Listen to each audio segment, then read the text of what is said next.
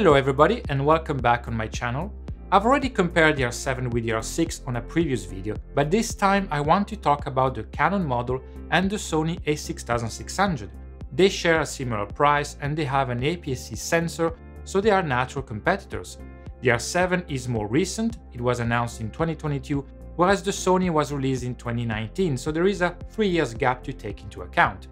I will also talk about the A6400 at the end of my review because it has many things in common with the A6600, but is less expensive to buy. Ready? Let's get started.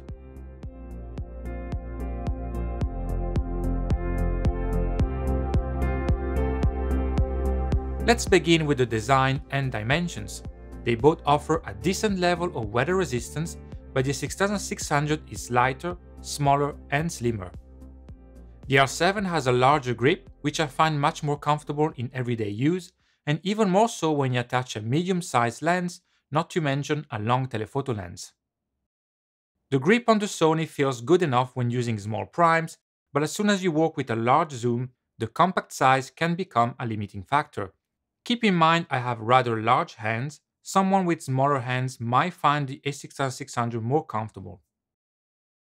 In terms of physical controls, they both have two dials to change the exposure and various buttons located at the top and at the back.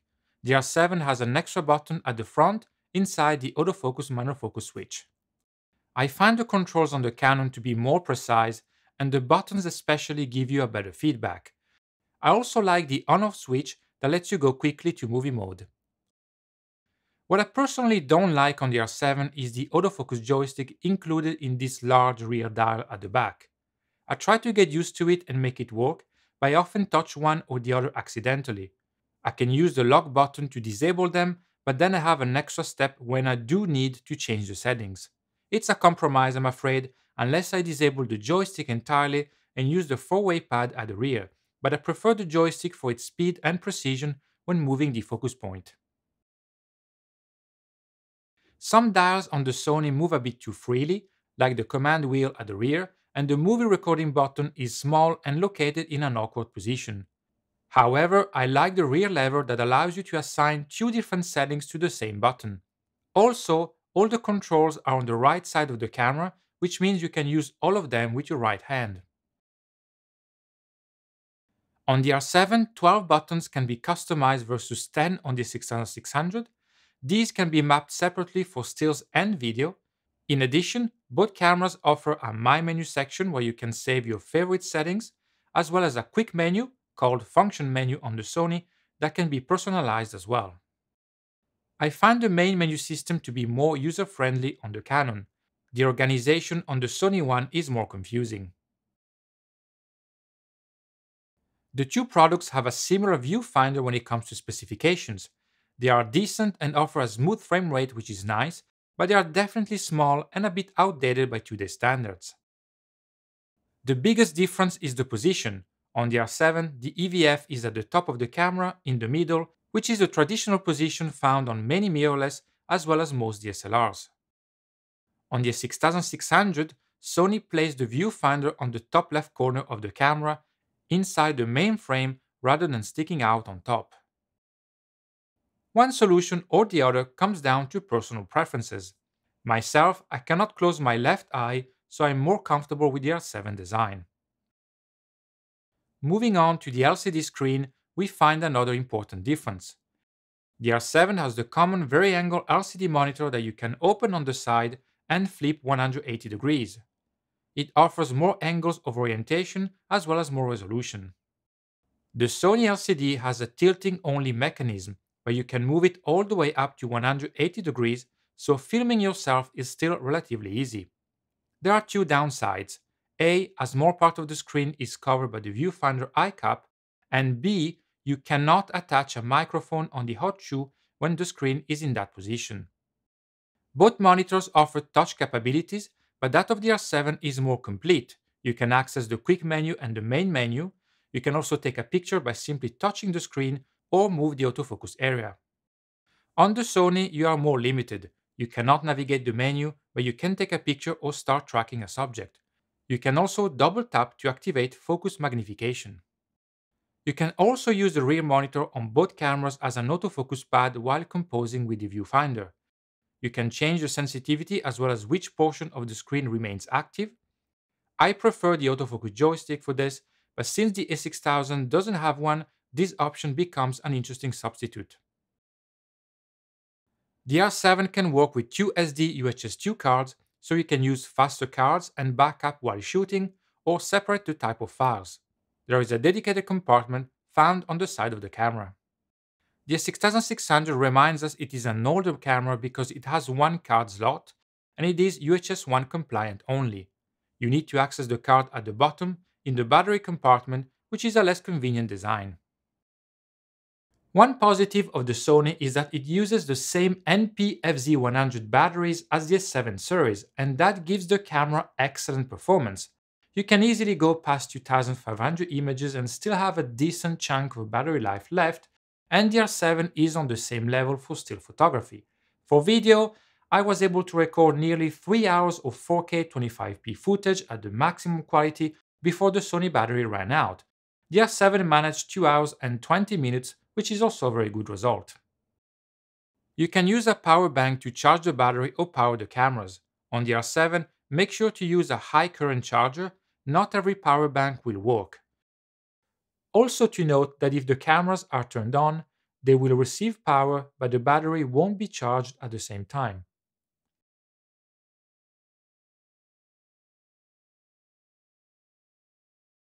To finish this chapter, let's talk about connectivity.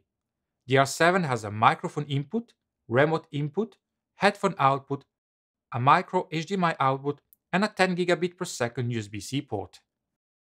The Sony has an older and slower micro USB port, the same HDMI type port, microphone input, and headphone output.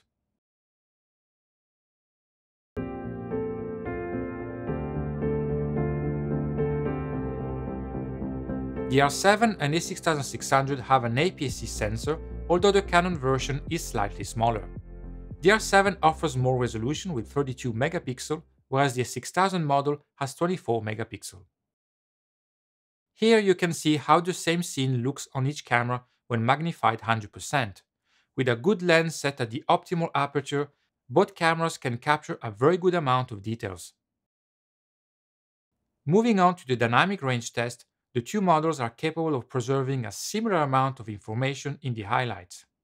If you open the shadows, however, the R7 produces more noise, and that becomes especially visible with an extreme 4-stops recovery.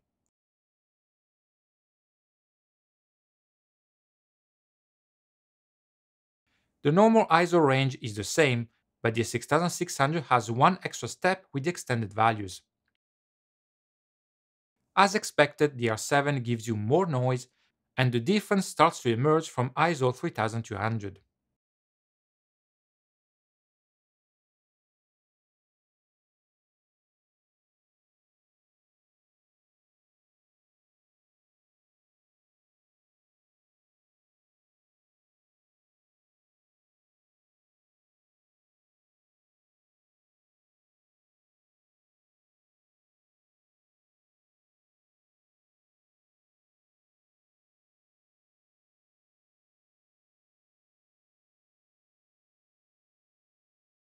The last test of this chapter analyzes skin tones, and what follows is also valid for video. When comparing the standard JPEG profile, the R7 has more yellow, whereas the A6600 has more red. The portrait style is distinctive on the Canon with more contrast and even more red. That of the Sony has less color dominance, but it also looks more unnatural, with less smooth transitions between the different shades of colors on the skin and the lips. I find neutral to be the most balanced and accurate looking profile on the R7, whereas the Sony version has much less saturation.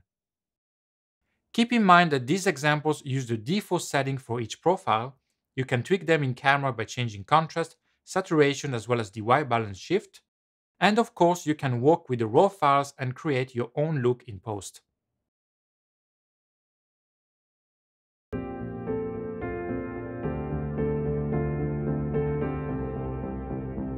The R7 features the latest autofocus system from Canon, the dual pixel CMOS AF2, which works with phase detection on the entire sensor.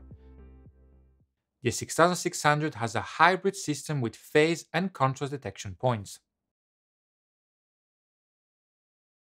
The R7 is more advanced with the software, especially with subject detection. It can recognize humans, animals, and vehicles.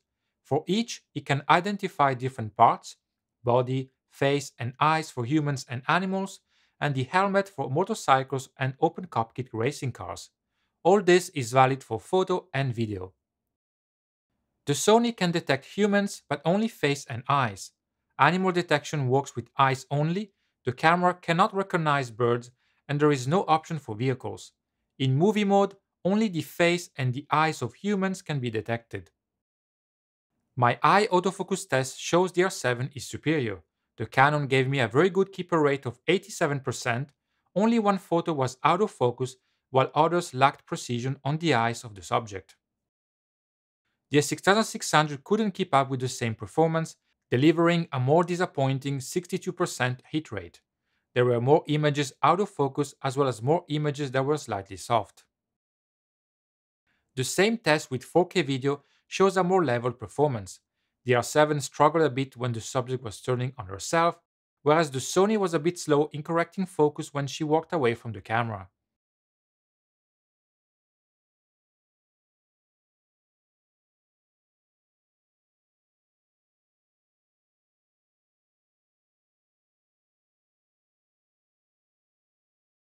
The Canon has a better low light rating, 1.5 more sensitivity to be precise. My second test, done in very low light conditions, found a winner in the R7 once again. The keeper rate is only 48%, but the camera was capable of following the subject from start to finish. The Sony had a more difficult time tracking the subject from beginning to end, and in some moments it didn't even take the picture, which is why there are less photos. For video, the Canon did better in low light once again, whereas the Sony was slower in keeping the subject in focus during the walk and at the end when she stopped. Also to note that the 6000 was not capable of detecting the eye in these dim conditions, relying on face detection only. So far, we've seen that the R7 has a better autofocus performance, but my birds in flight test gave me a different outcome. The best autofocus score I got with the R7 is 80%, but the performance was inconsistent. I couldn't replicate the same result on different days, despite using the same settings and lens, with the hit rate averaging between 72% and 75%. The camera can detect and lock on the bird really fast, but can also switch to the background or can struggle to correct focus quickly if the sequence starts with autofocus frames. The 6600 gave me a score of 85%, which is more than I was expecting. It didn't miss focus on the background as much and was also a bit quicker in correcting focus in the middle of a sequence.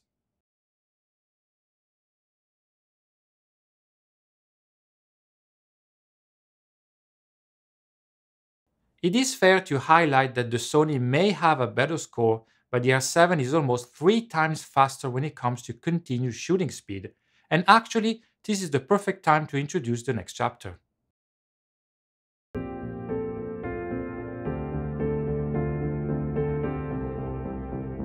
On paper, the R7 has some advantages. First, the shutter speed is 1 stop faster when using the mechanical shutter, or 2 stops faster when using the electronic shutter. And, if you really want to know, this is how each camera sounds when using the mechanical shutter.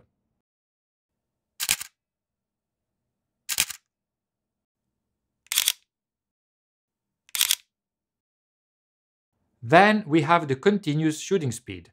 The R7 goes up to 15 frames per second with the mechanical shutter or 30 frames per second with the electronic shutter.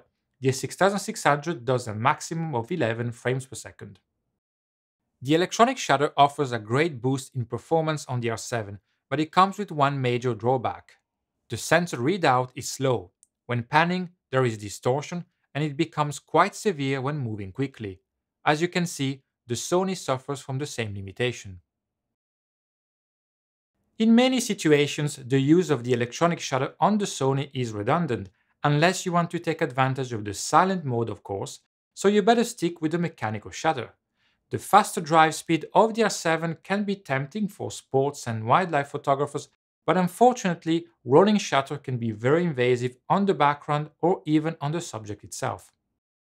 In this example, you can notice how the tree and the hide behind the red kite are distorted. Here is a second example. Pay attention to the tractor at the bottom left. It is visibly distorted. Of course, you can stick with the mechanical shutter on the R7 and still get a more than decent speed to avoid the rolling shutter problem. The higher resolution on the sensor and the faster drive speed don't help the R7 when it comes to buffer. If you work at 30 frames per second, the camera slows down after just 2 seconds. You can double that by choosing the compress raw option or lower the frame rate. The A6600 offers decent performance, but it's not outstanding considering the inferior frame rate and the lower megapixels. In fact, if we compare the fastest speeds available with the mechanical shutter, the Canon does much better.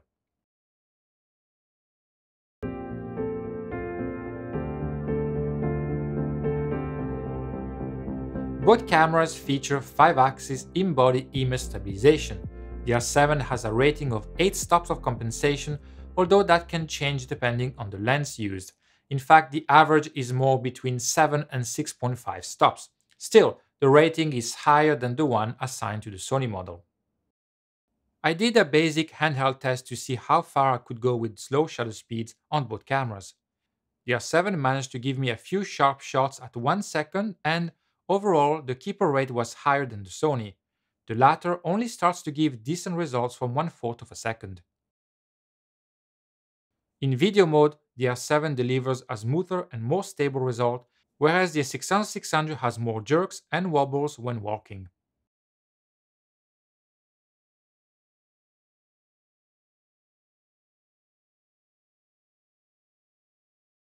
Now, I must say that the examples I just showed you are not entirely fair, and I do apologize for this.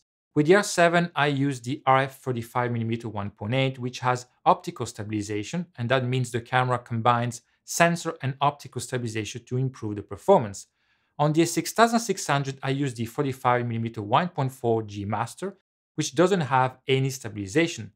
Unfortunately, I didn't have a Sony lens with optical stabilization available or a Canon lens with no stabilization, so it was either this or nothing. If I look at my experience over the years with Sony, I believe that a lens with optical stabilization would have not made a significant difference. Perhaps I would have been able to get a few decent results around half a second and maybe a better hit rate after that, but overall I think Canon still has the advantage here.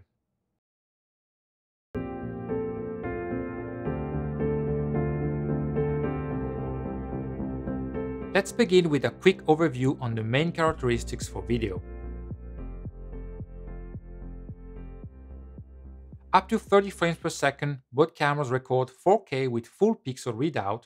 The Canon oversamples from a 7K area and the Sony from a 6K area, having less pixels to begin with. This, however, translates into a very small difference, and actually I find the Sony footage slightly sharper with the default profile and settings. To note that when selecting 30p, the Sony applies a 1.2 times sensor crop, whereas there is no crop on the Canon. If you want 4K 60p, you'll be out of luck with the Sony. The Canon does offer this possibility, albeit with a few catches. You can record with no sensor crop, but there is no oversampling. The camera does line skipping instead, which means it skips lines of pixels and delivers less sharp results.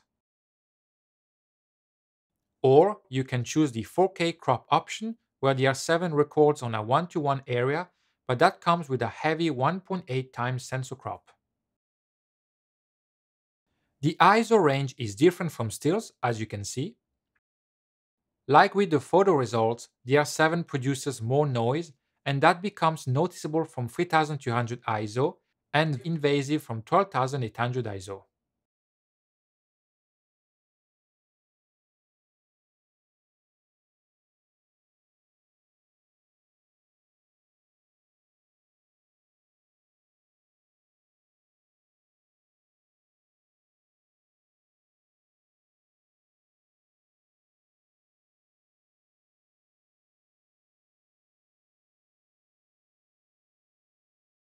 Note that the Canon has a noise reduction setting that also works for video.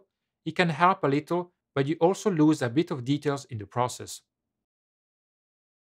The A6600 can record internally in 8-bit 420.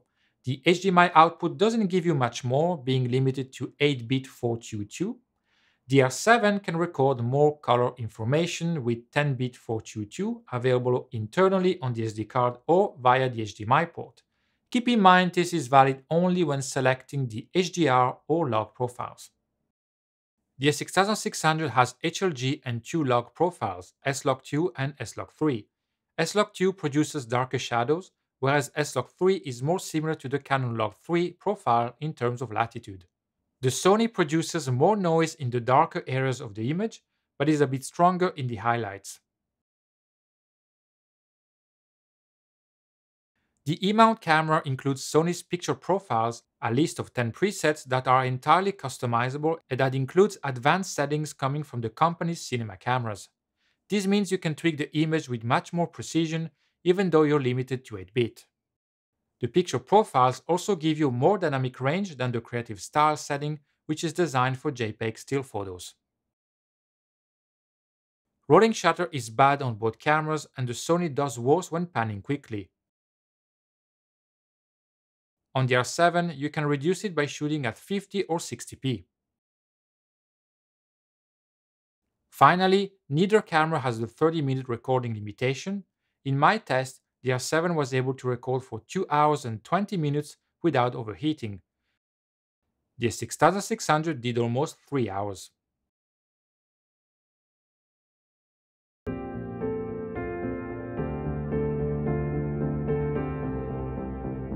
Both cameras offer a number of extra features. The A6600 doesn't go beyond things you come to expect nowadays, such as exposure bracketing or the time-lapse mode. The R7 has a bit more to offer, and I want to highlight two things. The first is focus bracketing and focus stacking, something that can be of interest for macro photographers. You can select various settings, such as the quantity of photos to take, as well as the focus increment between each shot. You can also stack all the frames automatically in camera rather than doing it in post. If you're careful in selecting a focus increment that is not too large, the result is very good. The second feature is RAW burst mode, which includes the pre-shooting mode. The latter allows you to save approximately 15 frames before the shutter button is fully pressed, a helpful mode to capture fast action that is difficult to anticipate. This feature has two major limitations though. A, it works with the electronic shutter only, so we have the same rolling shutter problem mentioned before, and B, all the frames are saved into one big RAW file rather than individually. You can extract single RAW files but only one by one using either the camera or the Canon software.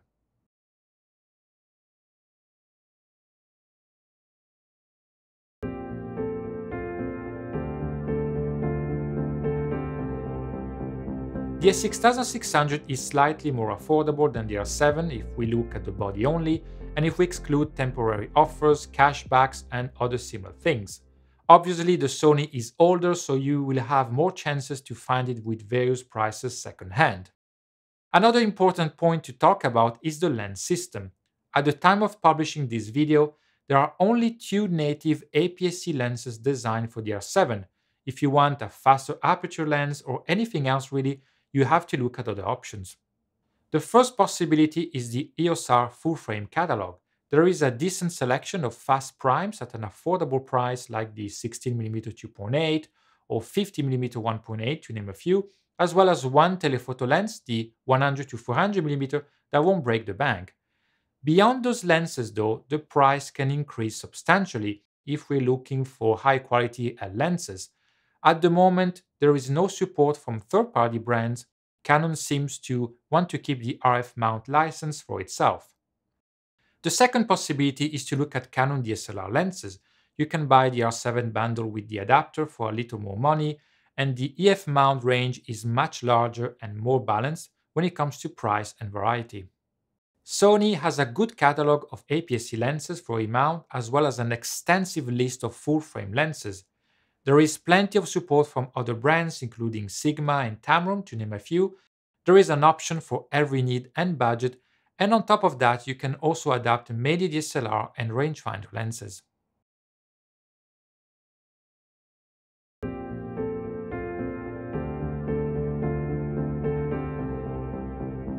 Before heading to the conclusion, I wanted to share a bit of information about the A6400 because it has many things in common with the most expensive A6600. I tested the camera in the past and actually I still have it today. I mainly use it to record part of my videos, more precisely all the shots where I showcase details about ergonomics, buttons, and so on. These are all the specs the two Sony cameras have in common, and that means same image quality, same autofocus performance, same video quality, and so on. The main things the A6400 is missing are the 5-axis sensor stabilization, the headphone output, and the larger battery. The grip is a bit smaller and there is only one function button at the top. The autofocus performance is very similar except for IAF that is not available in video mode. Compared to the Canon, the A6400 has more or less the same pros and cons we saw all along this review, except of course for the lack of 5-axis stabilization and a better battery life, which gives the R7 a bigger advantage in these two specific departments. But the 6400 has one major point in its favor, the price. It can be found for much less, and that makes it a great deal against the other two cameras.